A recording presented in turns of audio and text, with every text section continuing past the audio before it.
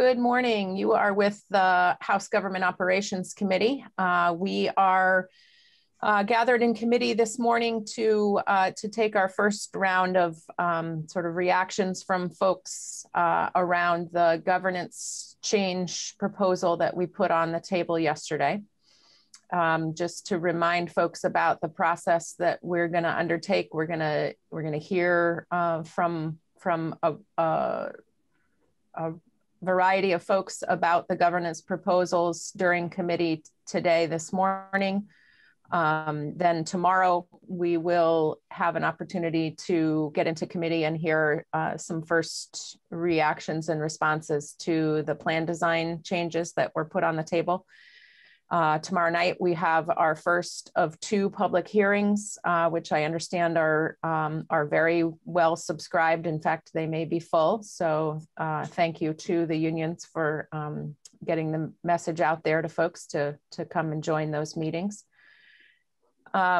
We are in the process of trying to figure out how to fit more voices into those public hearings since we're oversubscribed at this point. And so we may try to extend the time of the public hearings or ask people to stick to 2 minutes instead of 3 in the hopes that we can hear from more people. So committee, that is a decision point that we need to make and would welcome you to weigh in on it. Hopefully we'll have a few minutes of committee discussion before we go to judicial retention later this morning. We have one participant who is on a cell phone and we would love to rename you. So if you can tell us who you are, we'll get you renamed. So this is Patricia Gable on the phone, court administrator.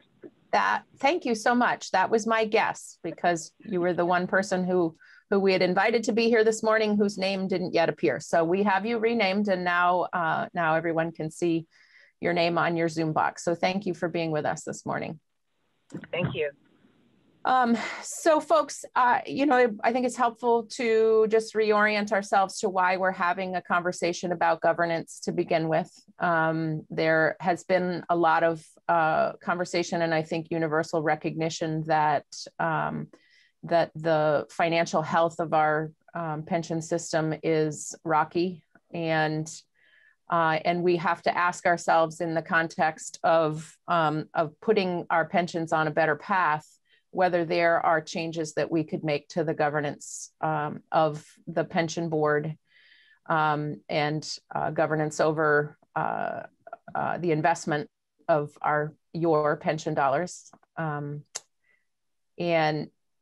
it makes sense to have this conversation now. And I also recognize that there are many other people who have different ideas or different understandings of the dynamics within our pension governance. And we are more than happy to hear a new set of ideas. If anyone has a different governance model that they think would work better than the proposal that we've put on the table. So we do want to spend our time hearing from folks about this and hearing where we have alignment and where we might differ. So thank you for being here this morning. I think I'm just going to run through the list relatively quickly, ask folks to share their thoughts and leave some time for committee questions. So Steve Howard, thank you for being with us this morning. Thank you, Madam Chair. Good morning. I want to just do a quick disclaimer. I'm having a bit of construction work done at my house, and so my 400-pound dog is sitting here in my home office, and I hope she's going to not go nuts in the middle of my testimony. So if you do hear her go a little crazy, I'll try to mute as fast as I can, and hopefully she won't hurt me in the process. So I'll just start with my testimony and hope for the best. For the record, I'm Steve Howard. I'm the Executive Director of the Vermont State Employees Association. And I will start by saying that this is about the governance structure, so I won't go into really any conversation about the benefits proposal. I understand we'll be testifying on that tomorrow. And I just say that because I know there are a number of state employees listening, and they may want to know why I'm not talking about that, since that is a very hot topic that they will, of course, expect their union staff to address. So I just want to start also just in light of the very quick conversations we've been able to have with our members since the proposal was made yesterday. Our members, really believe that this process needs to be slowed down. Having a day to review this isn't really enough. And one concern that our members do have about the governance proposal is it really hasn't been a thoughtful study done by an independent entity that would provide some feedback about whether this is in fact the structure that we need. And I understand that there has been some move by the Treasurer's Office and by the boards to look into having a study done, and our members would support having that study rather than making a quick decision without thoughtful analysis from an expert or for somebody who can be more independent from the process. I want to start where we can agree. We do believe it's important to maintain representation and participation of members in the system, and that's an important objective that we want to maintain. I think we can agree that there should be and can be more frequent and more frequent experience studies, that would be helpful to the system, and that the more disclosure of the fees that are associated with the system, more transparency is really important to our members, and we can support that. Our members are not sure that New Hampshire is the model ever on anything, but particularly in this case, their pension system is not one of the better funded pension systems in the country. We're not sure that really is the model we should be basing our decisions on here in Vermont. We also think that this is another reason why we've called for a summer study committee, because our members right now, quite frankly, are very busy. They're in the middle of managing a pandemic, and they haven't really had the chance to pay a lot of attention to this issue because they're trying to save Vermonters' lives. And so, we believe a summer study committee that would look at all the retirement systems across the country, particularly the states where they are meeting their investment returns, and investigate what they're doing differently, but also investigate our investment strategy and looking at what's going on with our investment strategy and some of the decisions there. An independent investigation of our investment strategy would be really helpful over the summer and into the fall in a process that our members can believe in and have confidence in. Right now, I would say it would be a fair assessment that our members do not have confidence in the system and the process that we're following now here in Vermont. A couple of just quick observations. We note that in the proposal that was made yesterday, the treasurer is made the chair of the new commission, but not given a vote. And while we disagree strongly with the treasurer's recommendation, we do respect that she and folks who are elected statewide by Vermonters tend to be financial experts, folks with a financial background and who have the backing of the people of Vermont. And we aren't sure why that position wouldn't have a vote. That seems to be a concern that we should look at. The other observation that we made is in just a short time that we've had to look at it, and this really, to be honest with you, we haven't had a time to fully vet this. It's going to take a week or two before we can get our members' attention, really talk with them about what the proposal is and give them enough time to think about it in a responsible way. But I'm just doing some initial feedback that was provided just really quickly. It does appear that the new proposed board or commission is heavily weighted towards management.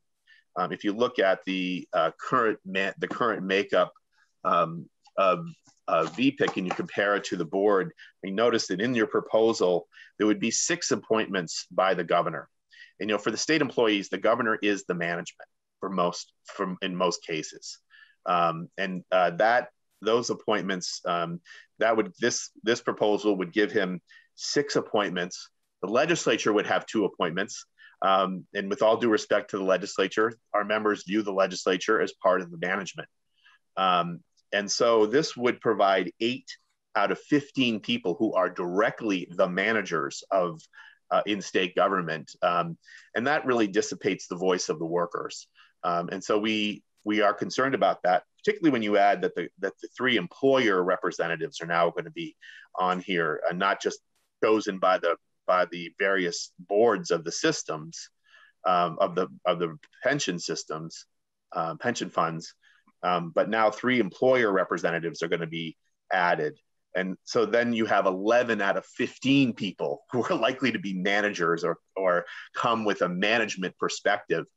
And that, raises some concerns. We've had some very bad experiences recently with the Vermont Labor Relations Board and choices that the governor has made to fill various slots that are supposed to be, meant for a particular category. But in this case, 11 out of 15 positions would likely be either directly managers of our members or would have a philosophy that is similar to what a manager would have. And that's not all bad, but it's just one that concerns us. It's not as balanced an approach that we would prefer.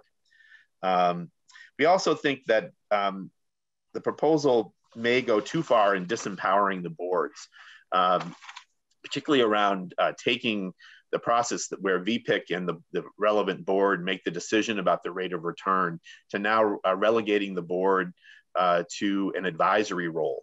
We don't think that we're not sure that that's the best approach to a collaborative, thoughtful investment strategy. And so we are concerned about that approach that is outlined in the new proposal. And then finally, I would just say that we currently elect our members to the retirement system. We do it at our annual meeting. The treasurer doesn't play a role in that. We're not sure what role the treasurer or the treasurer's office would now play, or if that's practical at all.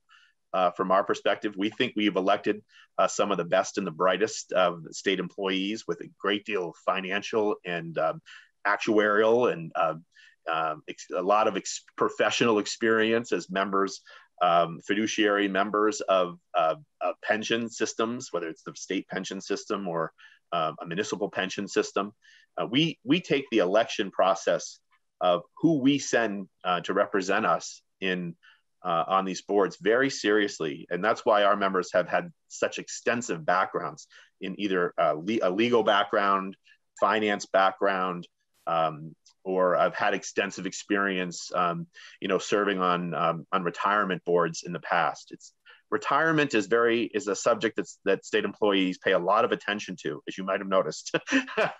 And we take this very seriously. So we're not sure we need the treasurer to oversee the election of our members. We think we're doing just fine the way it is. And we're not sure it's really practical. So those are just our quick observations with really less than 24 hours, trying to get the attention of folks who are managing a pandemic and who don't have as much time as they might have if we weren't in the middle of a pandemic, which is partly why we find this process concerning and why we would urge this committee to invest as much as you can in the pension system, but put the big questions about the governance structure and the benefits into a summer study committee. Give our members a chance to take a breath from this pandemic, from this emergency, and be able to focus on the discussion around pensions more fully when they're not distracted by trying to save Vermonters' lives. Thank you, Madam Chair. Thank you, Steve, and a big thanks and appreciation to all of our hardworking state employees. I know that this has been a challenging year, and we certainly appreciate the over and above the call of duty that we've seen from so many people. Committee members, questions for Steve? Mike McCarthy. Hey, Steve, thanks for being with us. And I do also want to echo the chair's comments that, I know that these conversations are really challenging and that there's a lot of anxiety around some of the work that we're trying to do here among state employees and teachers. And so we take that really seriously. And I also, in light of trying to be really fair and dig in and do some work, I want to unpack some of the things that we have been hearing and ask how your members, over time have responded to, the fact that we have missed the assumptions again and again around both rate of return and the experience assumptions.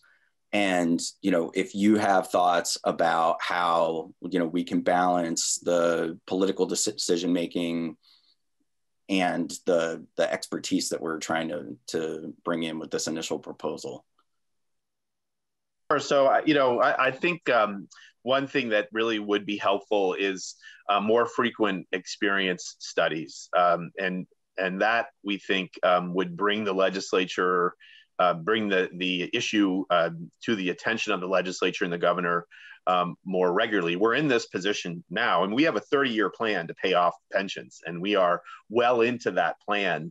We are turning the corner on our mortgage to the point where we're now starting to pay more than just interest. And so we think that has been going well. We're here today because of the experience study and the fact that it was an experience study over a 5-year period. So perhaps one that, like the recommendation you make in the presentation, in the proposal that was made yesterday, where it's more likely to be 3 years. We think that would be very helpful. I don't think we are 100% convinced that we have to reinvent the whole mechanism that we have now, and certainly weight it down with more managers. We don't necessarily think more managers means better outcomes, but we do want to make sure that we maximize the folks whose retirement is dependent on the successful return of investment. And we're doing pretty, people should know, there is 62 cents on every dollar that we make in the pension system comes from our return on investment.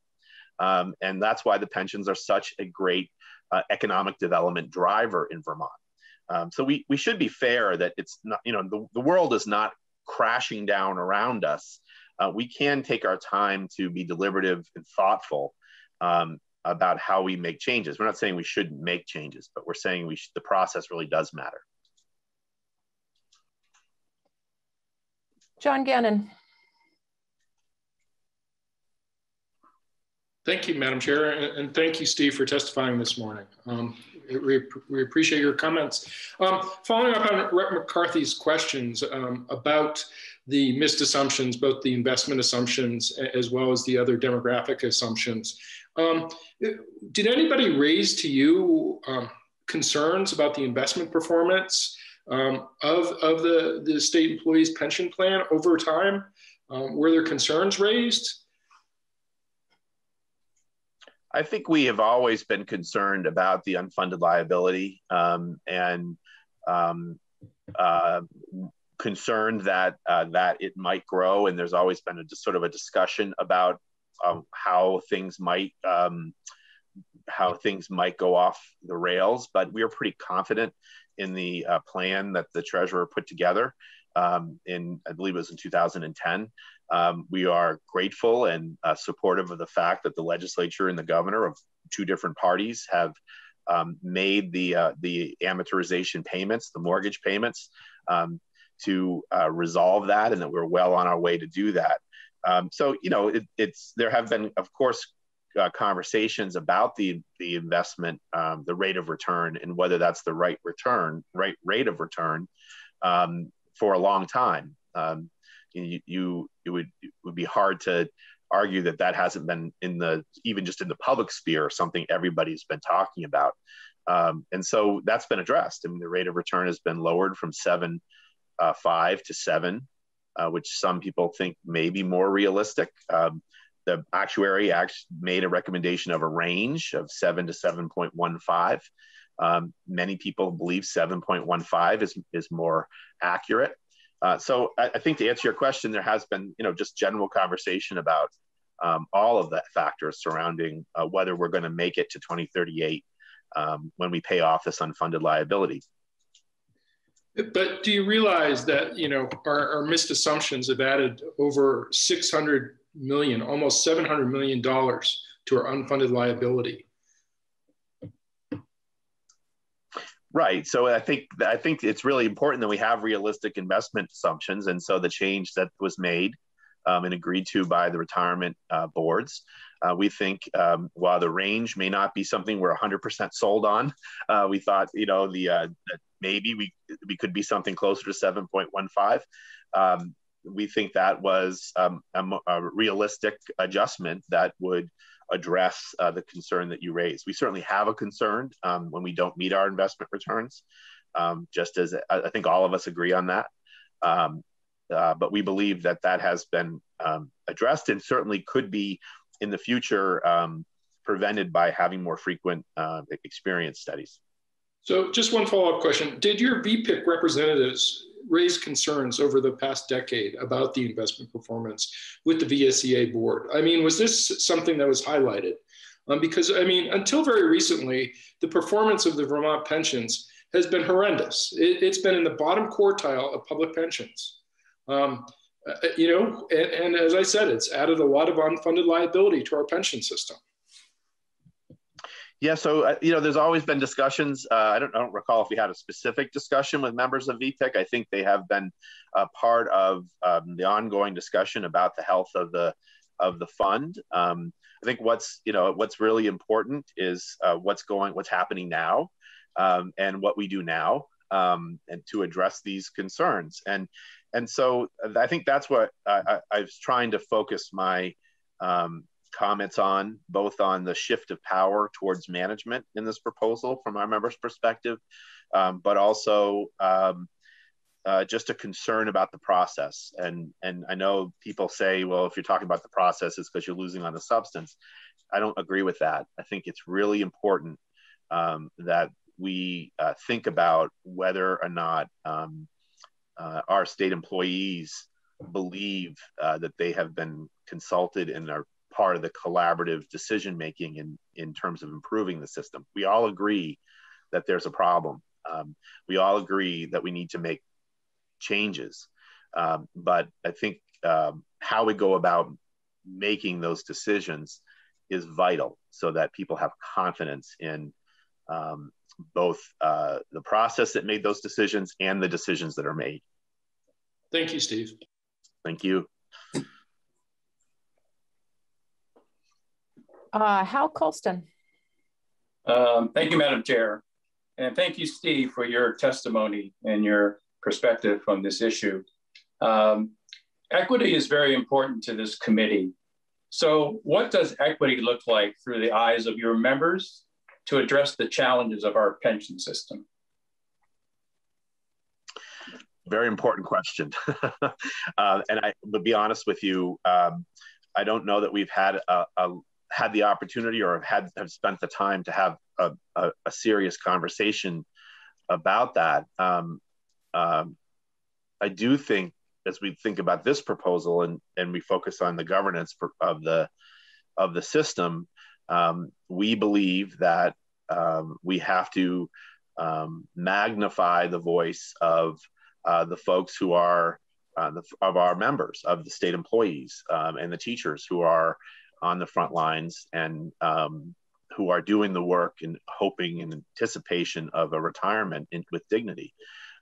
We don't want to overload this board or the process for making these decisions with folks who are handpicked by the governor and who are likely to have philosophies that may or may not align with ours.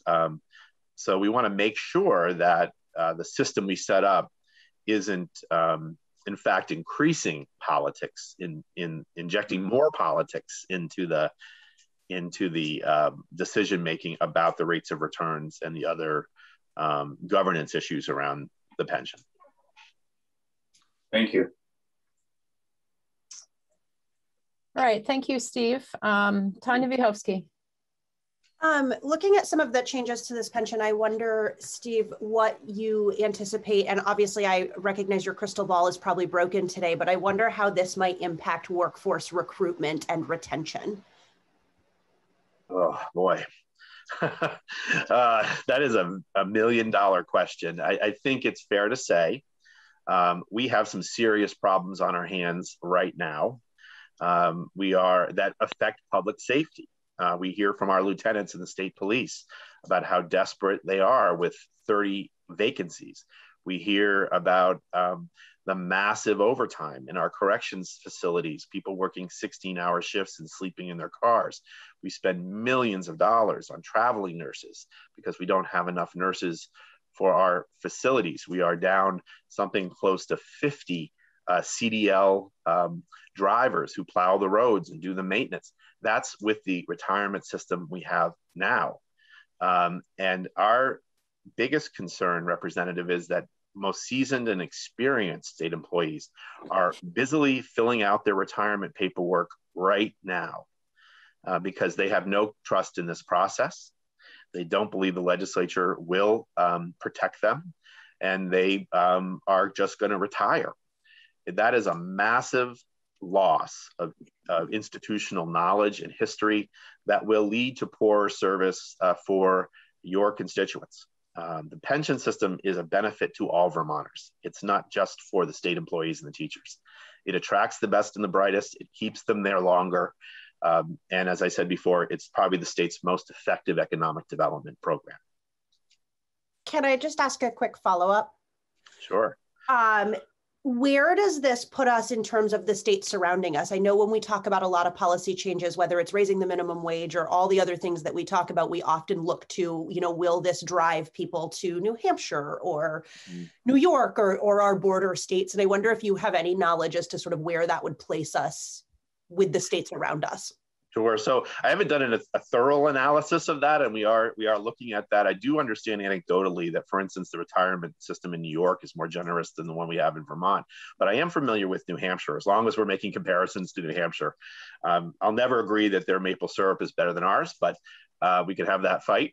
But I will say that if you're a correctional officer working in Vermont, you start $3 an hour less than you would if you worked in New Hampshire. And in New Hampshire, if you work 25 years and hit age 55, you are able to retire with full retirement. In Vermont, that is not true. And under the proposal, and then we're not talking about benefits, but under the proposal I saw yesterday, we could have correctional officers trying to do use of force at age 66. Which, I'm about to turn 50 this year, and I can barely function compared to what I was able to do when I was 18 or 20. I can't imagine if I had to meet the physical demands of our correctional officers at age 66. I think they'll always do their best, but that's a very physically demanding job. And if they were in New Hampshire, they would have not only better pay, but they would have more generous retirement benefits. Do you have any understanding of what their governance model looks like and how they're, and maybe you don't, because I know you've only been sitting with this for a very short period of time. Yeah, I don't. I understand the treasurer is testifying later, and I know she's had more time than I have to look at how they structure their system. I understand just from the document that was handed out yesterday that this is the model that is being looked at, and I know I heard Representative Hooper. I can't remember which one he is. Hooper number 1, Hooper number 2, which number he is. He's Hooper number 3. He also, I think, echoed one of our members' concerns, which is that their pension, the position of their pension and their unfunded liability is not great, and so why would we look at that model? I think it begs the question for a much more comprehensive look over the summer and fall at all of the models, particularly the states that are doing the best in terms of funding their pension system. Mike McCarthy. So I want to bring things back around to the comments we had about how important it is for there to be confidence in the pension being there. You know, Representative Vyhovsky had mentioned, you know, some of the concern about, you know, what happens if there are changes made. And I think we're all really concerned about what happens if there isn't confidence in the future performance of the funds and how those are managed and governed. And I'm wondering, Steve, you know, if you, in light of some of the comments we heard last week, where when we ask questions about the rate of return assumptions being missed, or the assumptions, the demographic assumptions being missed from some of the members of the various boards, we got answers to the effect of, you know, things are kind of, it's very complicated and we take lots of things into account, but the history says that the current governance structure has missed over and over and over again. And I'm wondering if that missing the mark has, and the fact that when it has a negative impact on that mortgage payment, you know, the ADEC spiking on all Vermonters sort of unexpectedly when we get bad news. If your members want to see better performance, if they want to see the numbers be realistic, one of the comments that was made last week that really struck me was that the rate of return assumption should be decided in light of past decision making on policy. And I don't know what that has to do with the fund performance and what the expected rate of return in the future is. And that really took me by surprise and told me that we needed to make some changes in governance. And so I want to know, you know, if there's a lack of confidence among VSEA members about the governance and how accurate or how clear-eyed those votes that they're taking around rate of return and demographic assumptions are. So I think that's a very good question. I'd say one thing I think we have to also calculate into this is, regardless of the governance structure, you know, we had a 22% loss in the value of our fund as a result of too big to fail, and the policies on the federal level that led to the crash of our economy. And I think that has meant that our fiduciaries have been extremely cautious in their investment strategies, maybe more so than other states that have had better returns. So we have had members question that. Are we being too cautious in terms of the amount of risk we're willing to assume? And that doesn't really, I think the governance structure doesn't have a whole lot of concern about that. I think they have made a number of changes to the investment advisors. For instance, they have a new chair of the VPIC board, and we are, you know, I think he testified before your committee. You know, our more recent numbers on rate of return are closer to 15%, and they'll smooth out maybe at some point. But it is important that we meet our expectations, and I think that's why our members want to take a long view of this and not try to jam something through in the middle of a pandemic at the tail end of a legislative session without having had the chance to really contemplate all of the factors that go into deciding or to determining what the rate of return is. We know that, you know, the president can say something crazy and the stock market goes up and down. You know, a lot of factors that are out of the control of any board and any structure have had an impact on our investment returns. And so we need to look at how we can insulate ourselves from that without being too cautious that we don't get the kind of investment returns that we need. But I think it's fairly easy to say that our members would like us to meet our investment returns. We think this change in the assumption, while maybe a little bit too harsh, from our perspective, is a step in that direction. All right, so folks, we've got 4 other perspectives that we need to hear from with respect to the governance proposal that we have put on the table here. And so what I'd like to do now is ask Peter, if you wouldn't mind holding that question, and if we have time at the end, we'll come back to you.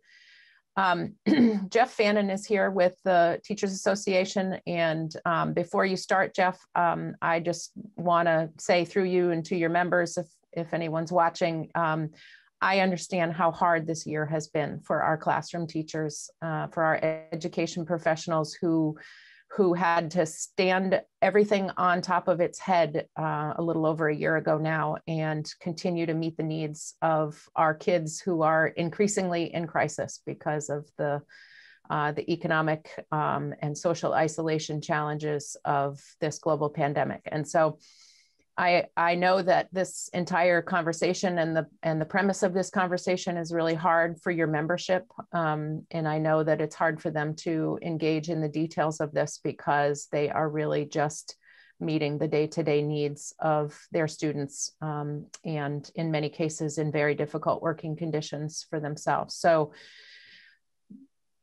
please thank them for me, and please do engage with us in this conversation about governance and in the future conversations. So would love to hear your responses to the questions of whether we need to make governance changes to help our pensions get on a path to sustainability. Well, thank you, Madam Chair, and thank you, committee, and thank you, Madam Chair, for the comments. Teachers are, and all educators are, as you pointed out, turned on their heads to keep schools operating. Back in the spring, they're open largely now, almost all of them, and kids are in school, maybe various models, and they're juggling it all, remotely, in person, and we've heard rumors of possibly changing again in a month or less than a month. So they continue to respond to the needs of students and the communities, and they're at the ready. And this is a tough conversation, a particular tough moment for them. And one of the questions, and I'll just start there by saying they are asking us, why now? And that's a fundamental question that they don't have an answer for. So I think that's what we're endeavoring to have that conversation. So with that said, my name is Jeff Fannin. I'm the Executive Director of Vermont NEA. And I'm here to speak with you today about the proposed pension governance changes document that was released yesterday. The question I have left after reading the document is, what is it, the problem that we are trying to solve with these proposed governance changes, and what did the several boards play? What part did the several boards play in the fiscal challenges? So some may say that because of the draconian nature of the plan design proposal that we may discuss tomorrow, that these governance proposals are small potatoes not worthy of addressing or arguing about. I do, however, believe that the board and board composition matters today as well as tomorrow, and examining the instant proposal is worthy of conversation, thorough conversation. The current retirement boards did not cause the current problems that have been identified, to me at least, since we started meeting with the treasurer in November. The problems were fiscal in nature, specifically the ADEC, the annual contribution, if you will, and the unfunded liabilities increased significantly last year.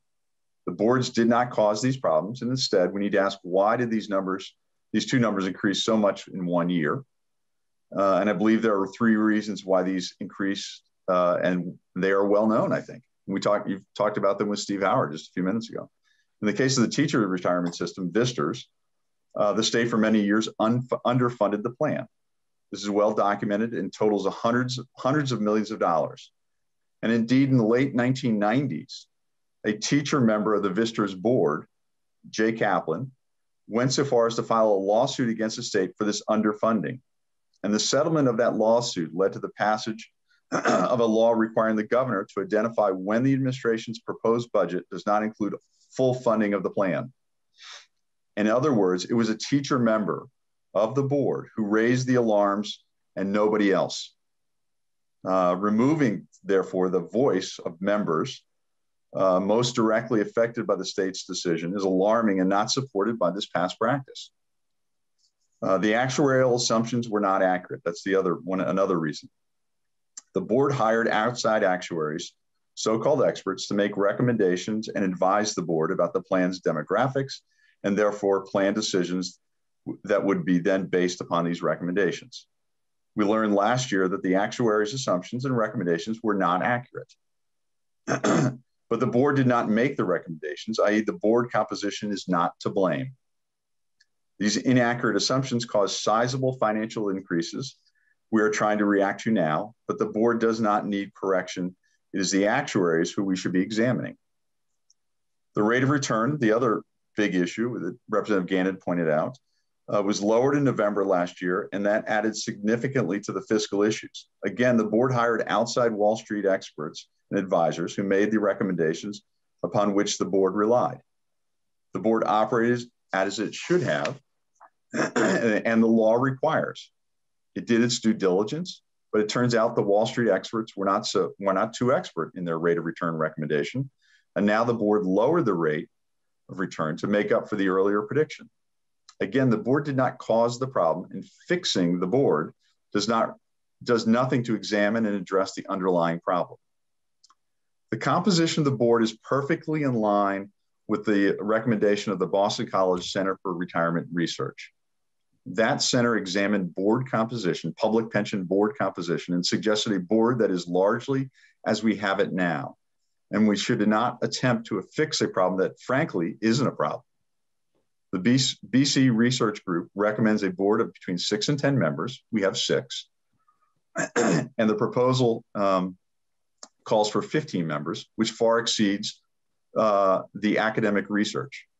Moreover, the proposal overly uses political appointees, which the BC report specifically recommends against, and the proposal does so by limiting and reducing stakeholder voice, and that again contradicts the research recommending sufficient stakeholder representation on retirement boards. I think we have the right mix right now. Certainly, the BC Center recommends at least 2 board members with financial and actuarial experience, and that change is worthy of discussion. Making wholesale changes, however, as the proposal does, is not advisable and should be avoided, especially since the current board did not cause the problems before us.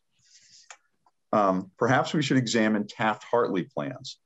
These are plans that, like our plans, are jointly administered between employee and employers, and we should look to see how they are doing overall.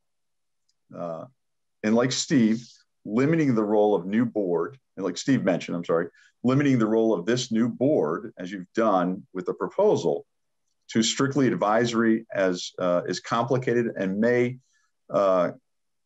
put too much power in the small group of people, which is again not advisable and recommended by the BC report.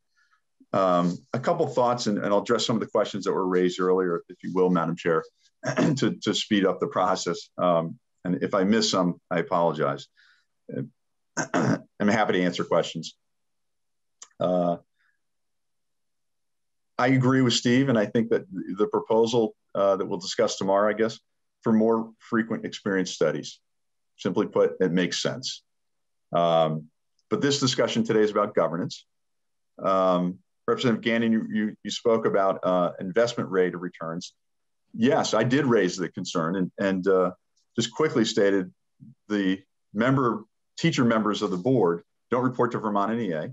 They're fiduciaries to that board. But I did raise the issue of rate of return some years ago with the treasurer. And it is concerning to me, as it was then, that we don't have it right. What I suggested then and suggested more recently is that we step it down and not do it as such a large measure as we did in November that caused the financial issues that we're facing. So if we had stepped it down over time, I think we could have managed this better. So I think that's one thought to respond to your question earlier. And the investment advice was just, in hindsight, was not great. I mean, that's simply put, and that's unfortunate. Representative Colston, you talked about what equity looks like. Yesterday, it was yesterday, maybe it was Monday. The days are all merged together in this Zoom world. I spoke with the treasurer, and she mentioned to me that boards that are comprised of larger number of women on them do better than other boards. That would look like equity to me. For example, 77% of my teacher members are women, and perhaps they should have a larger voice in how this plan is operated and managed. And Representative Vahovsky, you mentioned recruitment and retention. I too am concerned about that. And I suggest perhaps speaking with some superintendents along the borders communities and school districts. For example, Jim Calkeen is a superintendent down in Bennington. For years, he said that he serves as a training ground for New York. So new teachers arrive in Bennington and have done this for years, and then go to New York where they have better pay and better pension. So, if we're going to exacerbate that problem, that's of concern to me, and it should be a concern to all of us. So I do have concerns there. And Representative McCarthy, you talked about confidence in the system by doing nothing. I agree. There is concern about that. And several years ago, I raised the issue of investments with the treasurer and why it is we're paying millions of dollars to Wall Street experts when there's a really good example right staring us in the face. At the time, Warren Buffett, who we know is a pretty savvy investor himself, has done quite well, I think, far better than I could ever imagine, had a bet with 5 hedge fund managers, who's known in the community as the bet. And he said he could outperform them, all of them, by simply putting a sizable amount of money, I don't want to say $1 million, but some amount of money that was not insignificant, into an index fund. And it was a 10-year bet to see who could do better with that investment. And it was a bet that I believe the proceeds from the bet would go to some charity of the choosing of the winner. And Mr. Buffett clobbered the hedge fund managers, absolutely crushed them in the investment simply by putting his money into an index fund. So the well-managed, well-heeled, well-compensated hedge fund managers lost a sizable bet to Warren Buffett, simply who put his money into an index fund. I think we can do better than simply just sending our money to Wall Street. And then when they get it wrong, they ask us for more money. I mean, that's essentially what's happening here. And I think we got to look at that underlying assumptions that we're all looking at, that Wall Street is the experts that we should follow at all turns and paths. They are not always right. There are other ways to do this, and I think we got to explore those. And that would come about with the composition of the board. And I don't think it's the board composition that caused this problem. And I think we should go tenderly into that conversation about making wholesale changes, as the proposal does, without really understanding the ramifications of them. So with that, I'm happy to answer other questions. And I tried to answer everybody's questions. I may have missed one or two, and I apologize. I appreciate you doing that. That's good efficiency here. So there was a couple things that you said that I wanted to come back to, because you pointed to three dynamics, three contributions to the position that we're in right now. I think we can all agree that historic underfunding is a big part of why we're in this uncomfortable state. The legislature and the governor have since been making faithfully the ADEC payments. And I think the reason why we're here doing another analysis of this is that the ADEC payments are not predictable, nor are they sustainable. Which the contribution to that is solely based on the performance of the retirement systems. So you pointed also to actuaries making bad predictions, and to our rate of return, and referencing experts who may not have advised with the right combination of investments in order to help us get better returns in our pension system.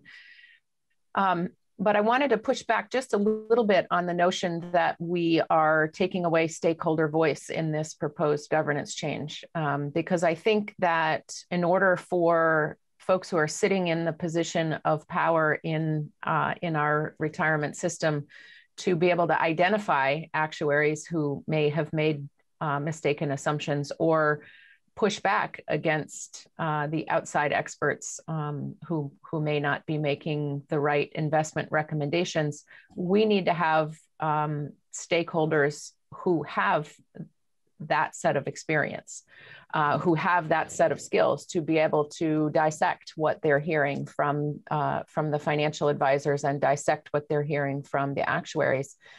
And that's why the governance proposal that we've made has each of the system boards recommending their own person with financial expertise. And that is really intended to say, you know, you as a teacher's system board have your expert sitting at the table, looking at the recommendations, looking at the analysis, and able to make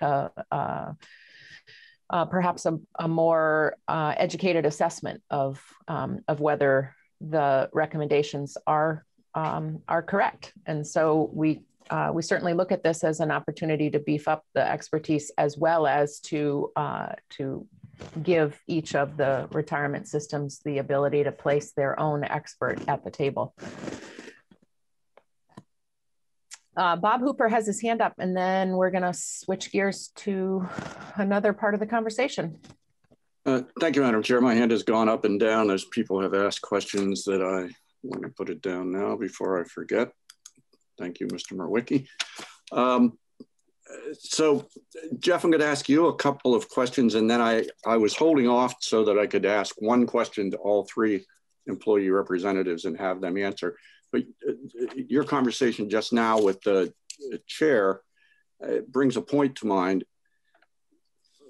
Did the actuaries make recommendations that were in error, or did our experience with our actual employee groups deviate from what the actuarial tables and the actuarial groupings predicted would be happening? And that's a fine point, because a lot of this weight is being thrown on actuaries doing the wrong thing, when, quite frankly, if we look at your teachers group experience, it is heavily weighted because people retired more frequently earlier than was predicted. Question number one. Question number two, we're hearing this a lot. It's beginning to sound a little bit like an echo chamber where if you repeat it enough, it'll become true. In your experience, Steve, Mike, have you any experience where you have evidence or even just heard a rumor that a political decision was made by VPIC that was not based upon a fiduciary responsibility? And the last question is, you mentioned Jay and filing the lawsuit. Quite frankly, I was there when we threw Bill Sorrell out of his office as Secretary of Administration after arguing with him about this for an hour. I think that under proposed governance, Jay would not be allowed to be sitting in that position as an advisor. Do you consider him, in your experience, to have been an expert in this type of dealings?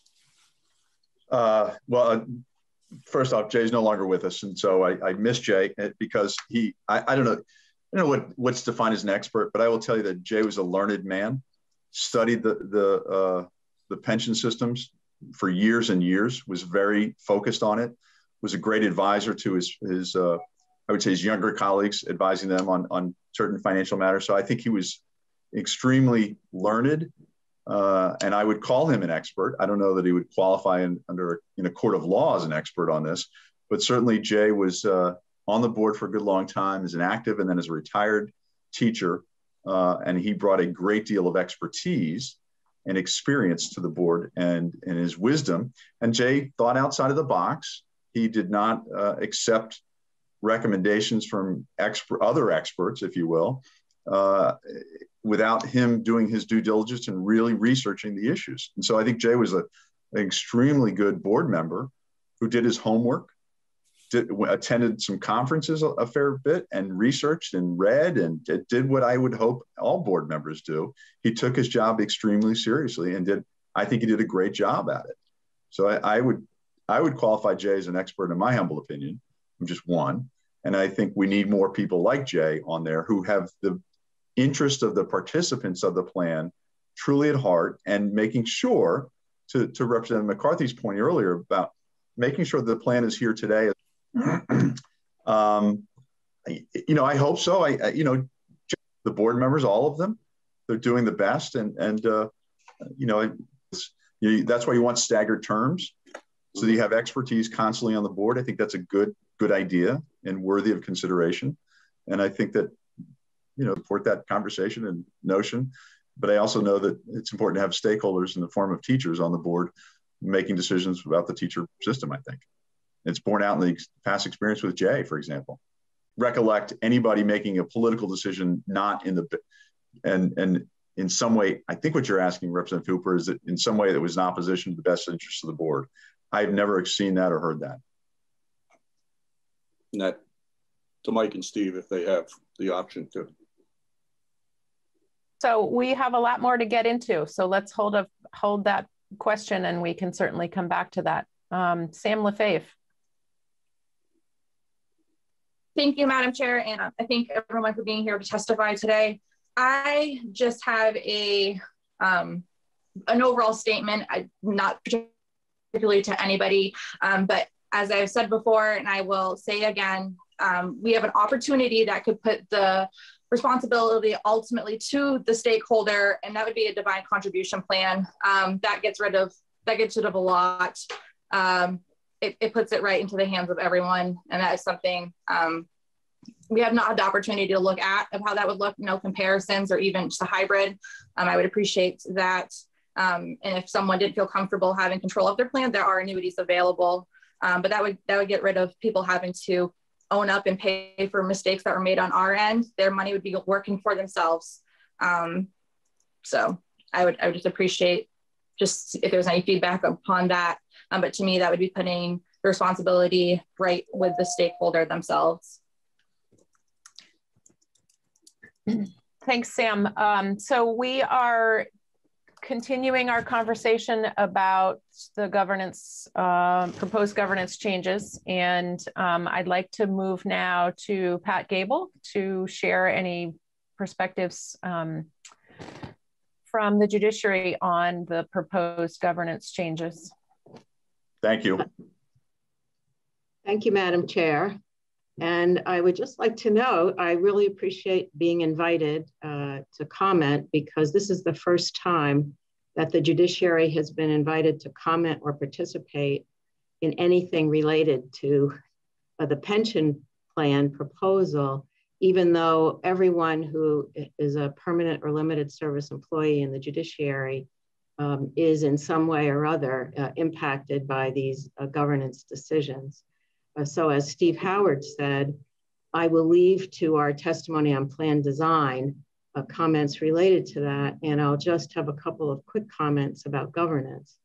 Unlike the other speakers this morning, we in the judiciary can't speak from experience regarding the governance of the plan, because nobody from the judiciary, to my knowledge, has ever participated in any of the governing bodies. Now, I might be mistaken about that in history, but we don't have institutional knowledge about that.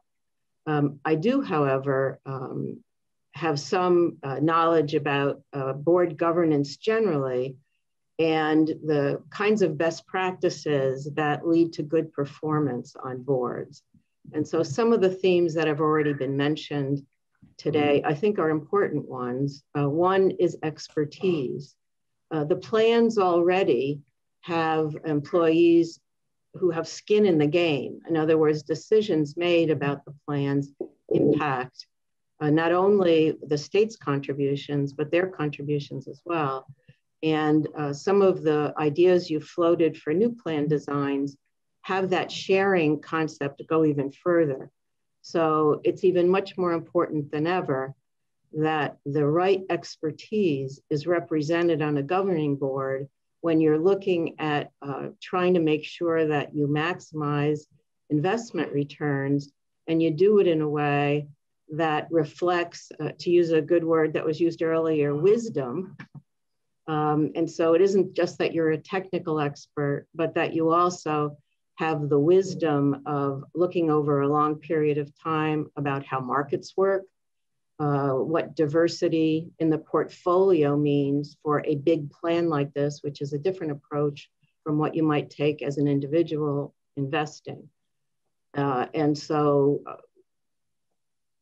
on behalf of the beneficiaries who work in the judiciary, we want their pension benefits to be secure and to provide them the retirement that they expected when they accepted a position with us, understanding what the benefits were that were offered.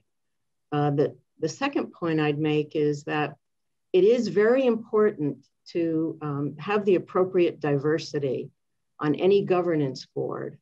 And so, as many people who've participated on different kinds of boards before know, one of the ways you do that is develop a matrix where you're not only looking for expertise. Expertise is sort of like a given. You must have the expertise, but at the same time, how do you ensure that the diversity of the population, the diversity of beneficiaries is represented? And there's many different kinds of diversity. The diversity can be, ethnic, racial, gender, age. There's all kinds of diversity. And what you would hope is with a good process, a recruitment process, a selection process, a turning over the rocks process to make sure that you're not just going to the usual suspects or the people you know, but rather that you're really asking, where can we find this diversity, and without giving up anything in terms of the expertise. And so I've heard some comments about looking at boards in terms of political or not political, or looking at board management and labor. And when I have read the materials that lead up to your pension proposal, in terms of all the different factors that played into bringing us where we are today, and I think they're very complex.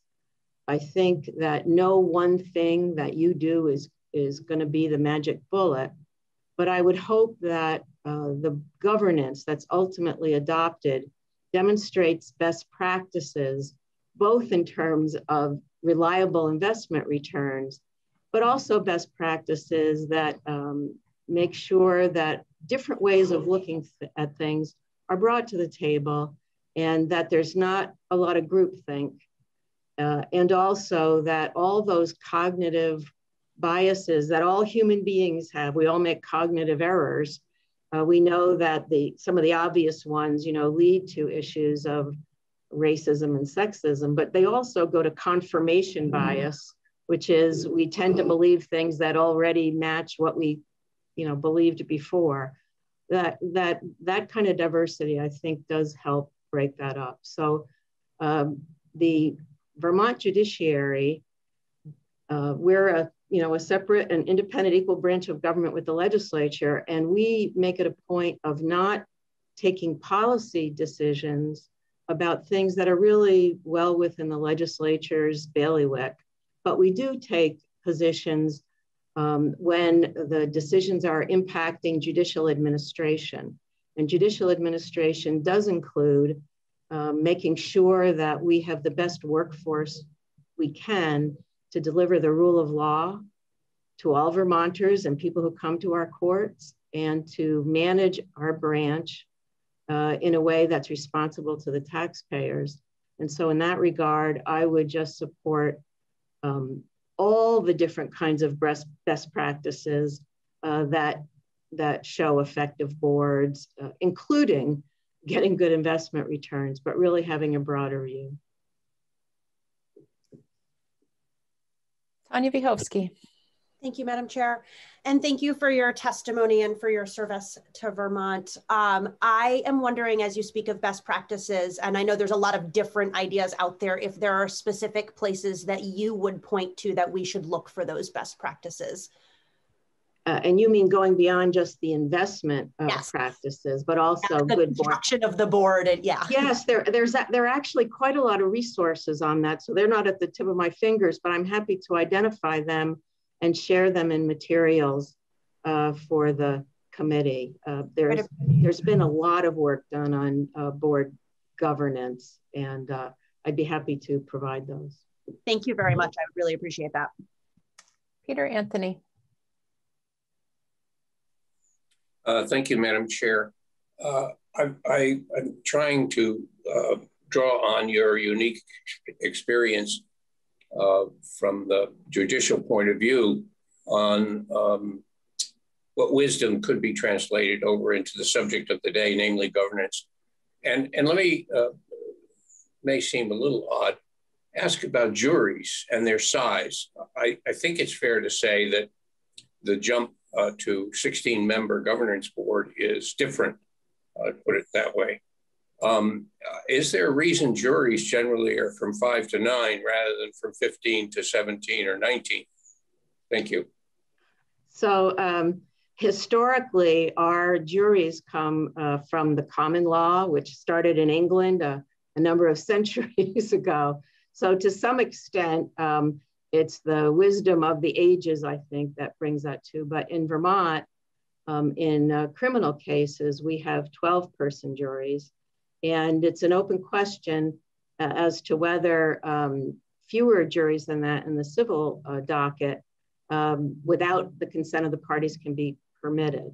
And so we could talk a lot more about that, but I would say you did raise an issue that I believe in the context of this investment responsibility board, I should mention, a larger board is not going to bring you better investment returns. And so one of the challenges, I think, will be that you need to keep the board in a manageable size and yet find these diversities. And so there's, too small a board, you don't have enough representation and challenge to groupthink and different points of view.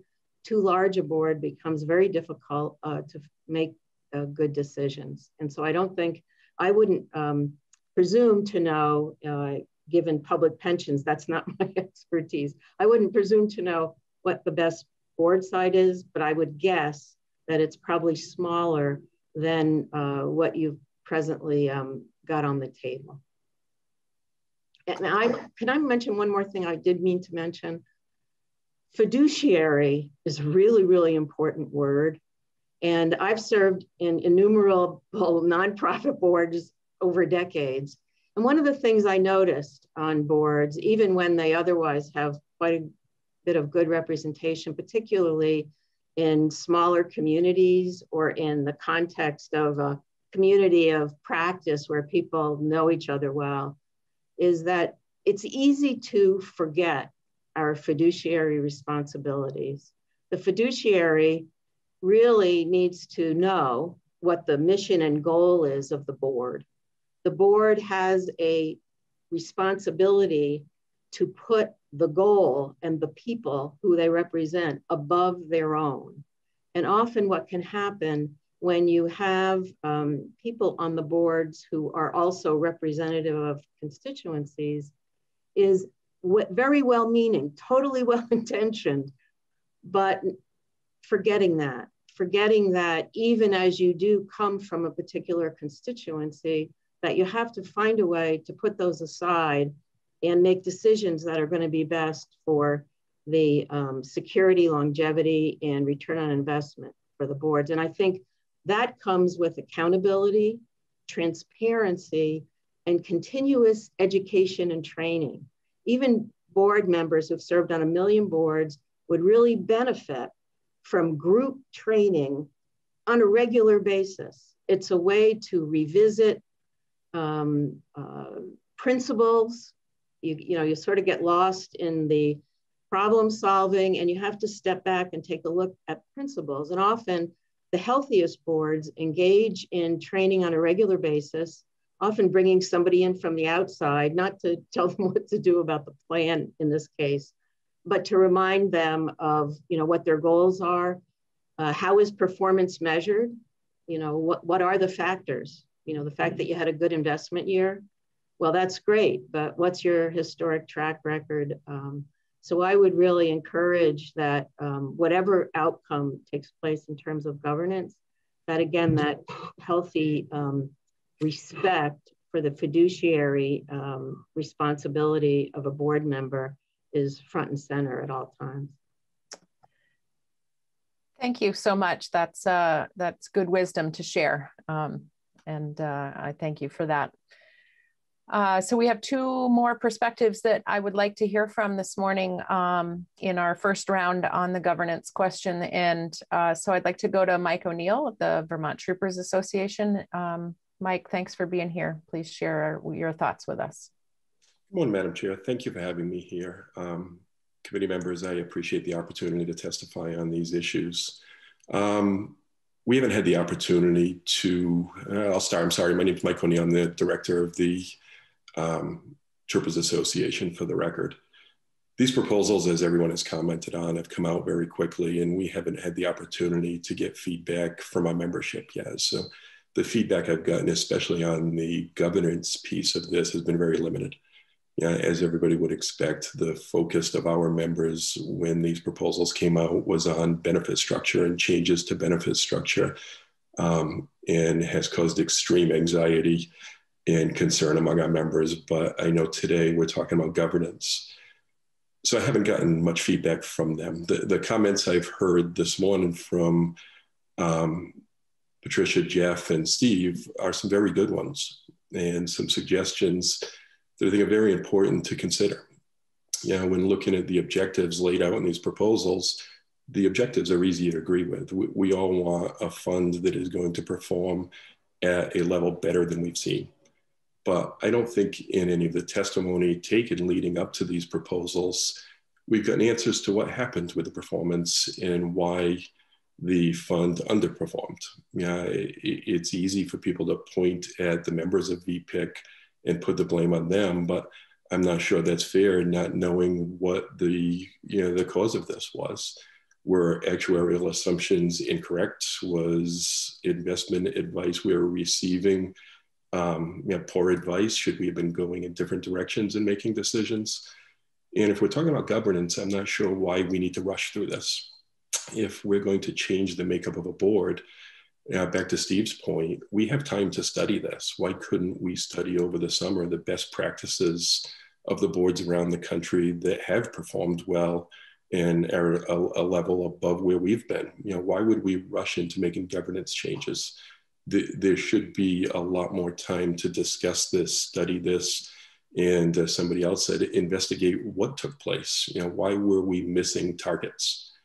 In missing those targets, I'd like to point out that the unfunded liability that we are facing, everyone agrees, is a real issue. You know, our members are as concerned about this as the legislature is, or the treasurer's office, or anybody else. But that unfunded liability is also an assumption based on actuarial work done by the same actuaries. Yeah, are the numbers we're talking about accurate? How do we have confidence in these numbers as well? Everything we've seen from the actuaries, we've missed the assumptions on. And you know, if we're going to really look at how we turn this fund around, whether it's with governance or benefit structure, you know, we need to have confidence in the numbers we're talking about. So I don't, I think, have any real suggestions yet on what we think should happen with the governance of the plan. One thing I would like to point out is the Troopers Association does not have representation on a retirement board. You know, we were members of the VSEA until 2009 and made a decision to leave and form our own union. Since that time, we've operated without representation, because when we left VSEA, we left behind the ability to run for a seat on the state employees board. So we would make the suggestion that if we're going to look at governance, one of the things we look at is the VTA having representation on the state employees retirement board. Yeah, I think that's a fairly simple request. We have, or at least I have, as the past president of the Troopers Association and now the director, always followed what goes on with retirement. We talk to the people on the boards. We're always talking to the treasurer's office. You know, there was a question of, have you had concerns over the missed investment targets? And the answer is, of course, yes. And we've had conversations with the treasurer about this over the years.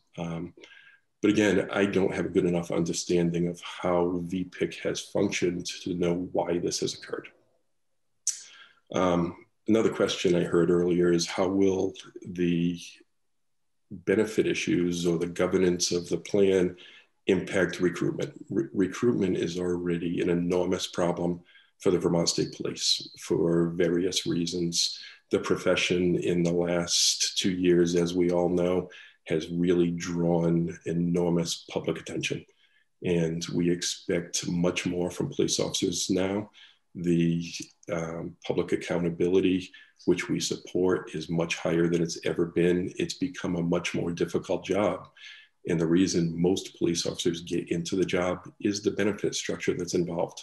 Yeah, I heard testimony last week about the difference in the benefit structure for the VTA and that of other state employees. And that's a policy decision why there are different benefits, but it has a huge impact on our ability to recruit if benefit structures are going to be changed. It's one of the real issues that we will face when already in the middle of a recruitment crisis. So right now, I think our position is that this really should be slowed down when looking at governance. There should be a summer study and really look at best practices and how we get to the best possible position of governing our funds.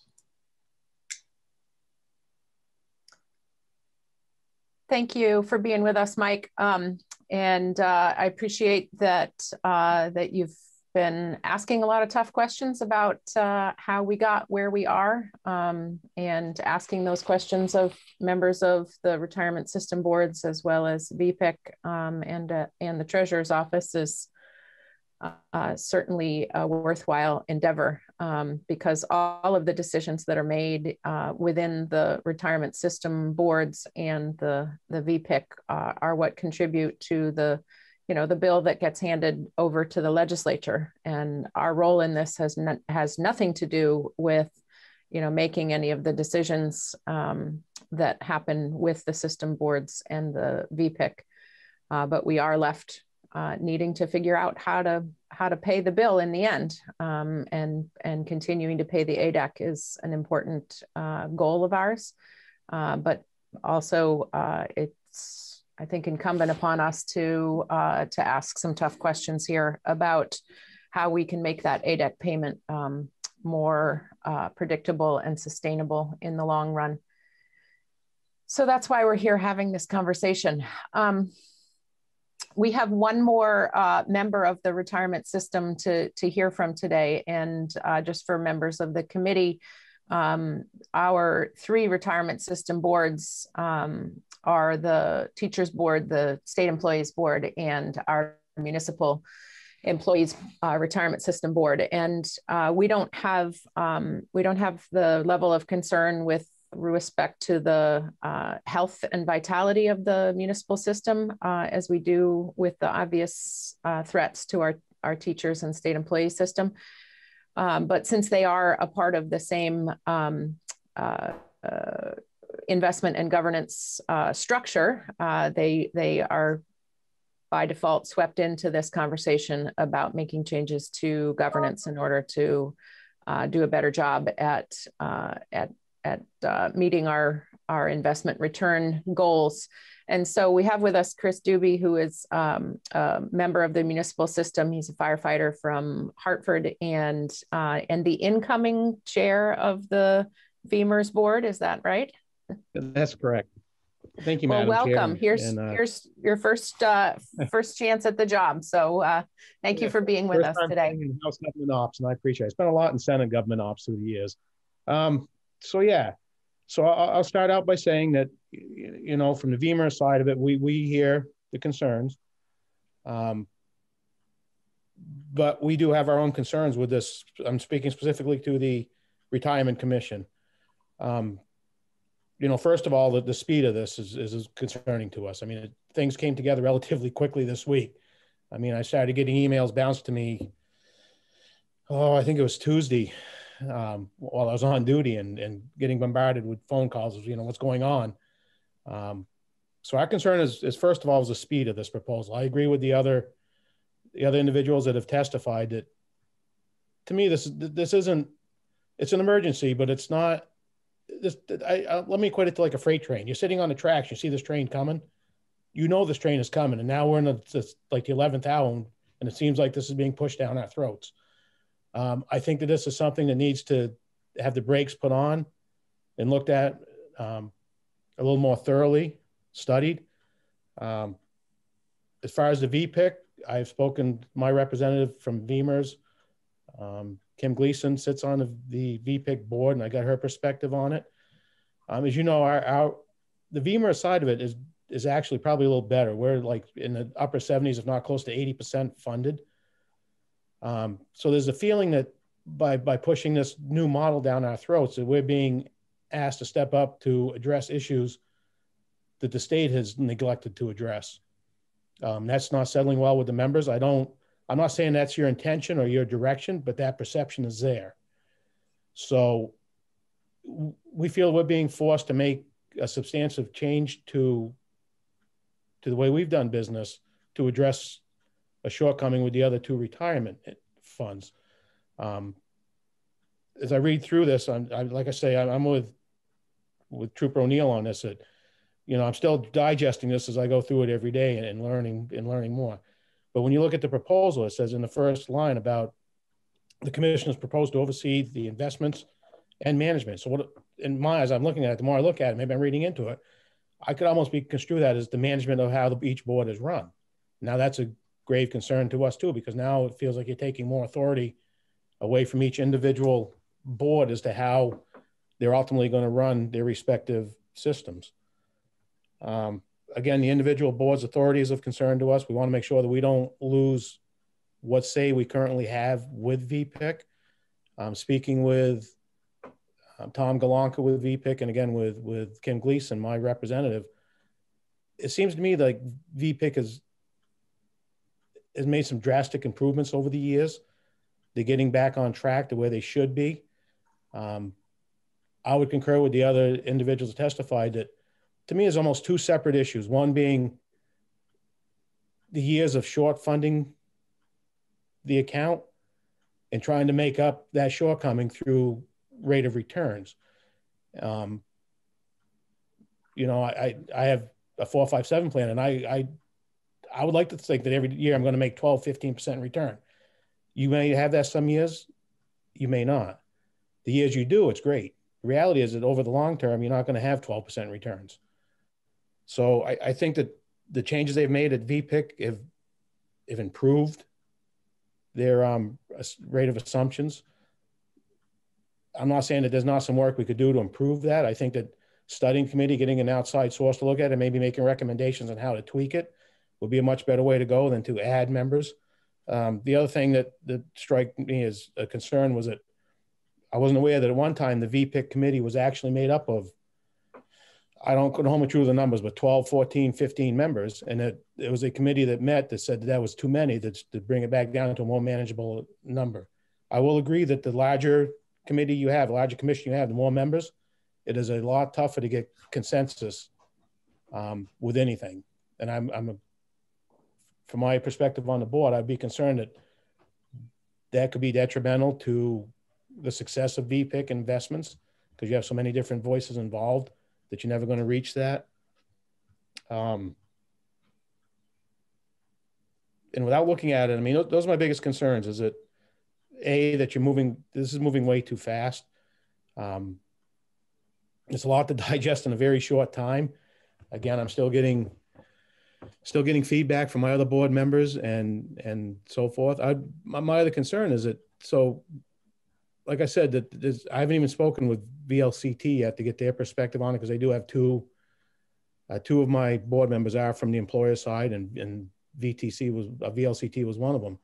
And I'd be curious as what their perspective is with your town managers and so forth weighing in on this dramatic change to this policy. So, I mean, I guess at this point, I don't want to be redundant because there's been a lot of testimony and I don't want to repeat a lot of what has been said. But like I say, our concerns would be that our authority would be diminished, that you're trying to tweak a board that had a lot of changes, that is making changes in the right direction. maybe the best avenue is to, like, I agree, take time to study this, figure out what the root problems are and address those and make the changes as need be and move forward that way. I just think that this proposed retirement commission is such a drastic change and puts a lot of, when I look at it, there's a lot of political appointees on it and so forth. It would be a concern to me that it's going to limit the employees' say on it to a degree. And it's going to be more heavily weighted on the political administrative side of it, which obviously has a different path forward. So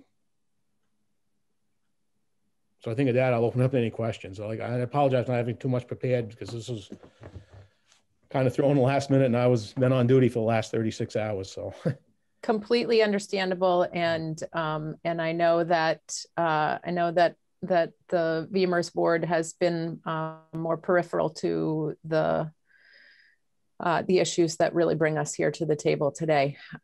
So committee, I would like to take a 5-minute break and then come back to hear from our next set of witnesses, and really want to thank the folks from the various system boards and Pat and Mike who don't have a seat at the system boards for being here with us today and continuing this conversation on how we might restructure the governance of our pension system to really try to see better returns and better accuracy of our predictions in the future. So thank you so much. Committee, go ahead and go off camera for 5 minutes and we'll be back at 10:06.